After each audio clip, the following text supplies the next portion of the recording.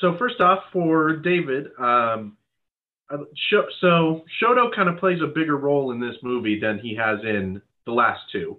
Was there anything about this experience in particular compared to the last two movies that was different in your performance? Yeah, I said this before, but I really do. The thing that sticks out for me the most is there's an underlying confidence there in working with the others. Kind of there seems to be less doubt, more belief in himself and his power, in his strategic ability as well, but also an openness to work with everyone else. I was struck by a couple of the scenes where, they're strategizing, trying to figure out what to do next. And, everybody has something to say, and they all kind of really listen to each other, even if it's done, it's still done within the realm of their personalities and the way they operate in the world. Mm-hmm. But I thought that was pretty, there was a freedom there that you don't always see, or that we haven't seen yet. So yeah, it was exciting. Going to Patrick now, one of the big arcs of season 5, of course, was the Todoroki family, kind of the emotion wrapped up in there. With that in mind, going into this movie, was there anything about that in particular that kind of affected your performance? I mean, even when it's not germane to what's specifically going on in this scene, I feel like when you've already hit those moments and done that work, it's always going to sort of be in the background informing what they're doing. I feel like even though, the scope of this movie's plot being global enough that they're not, in the same place a bunch, I feel like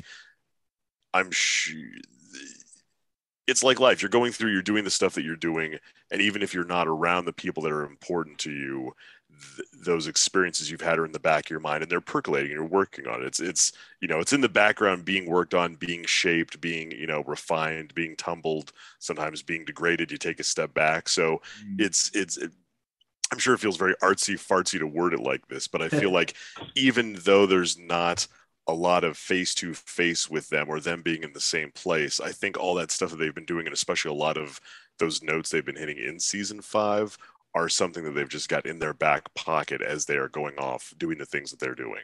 It's just working in the background memory, so to speak.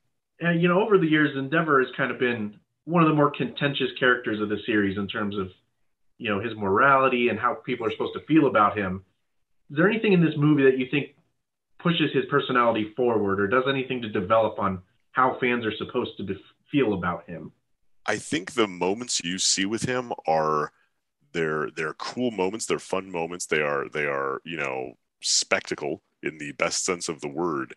But then if you have watched the show and sort of taken that journey with him, I think they also hit different. I think he's definitely a character where looking at what motivates the things he does is very important. It's not just results based, and I think a lot of times in the past maybe he has been results based, but now you look at the things he's doing and you're like, he really is trying to be that symbol. He really is trying to be bigger than himself. He's not worried about the rankings or the tally. It really is about what is going to be best for people and not what is going to be best for Endeavor's ego. And that's a fun and a gratifying voice to bring to the sort of Endeavor chorus, as it were.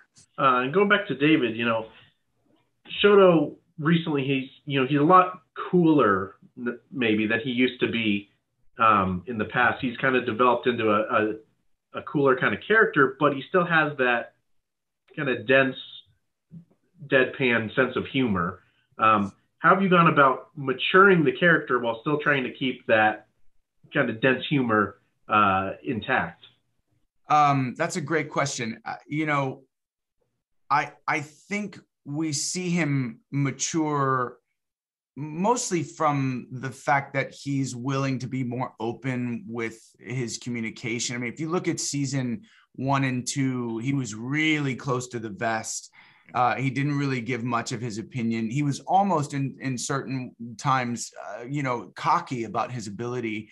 The best way, so the way that works as far as the deadpan and the humor is I don't ever think of it as humor. I can't play to it that way. I think of it as really a true earnestness and an innocence. You know, when you suffer, when you go through trauma of any kind, large, small, whatever, you tend to go inside yourself and you have a different relationship with yourself than maybe if you hadn't gone through something like that. So he really does have a true earnestness to him. He really, he doesn't always get the nuance or the social cues in that way. And so I have to play that completely innocent and earnest, you know, and that's how I find it. I have to remember to stay in that he's not commenting on it. He's not winking at it. He's not lifting it up for anybody. It's just a true, honest earnestness. And it ends up being pretty funny. In this new movie, are there any moments that kind of stand out to you for Shoto as like any of his big moments? You know, without giving away any real spoilers, some of the fight stuff I really enjoyed doing. I think that you see him really kind of grab hold of his power.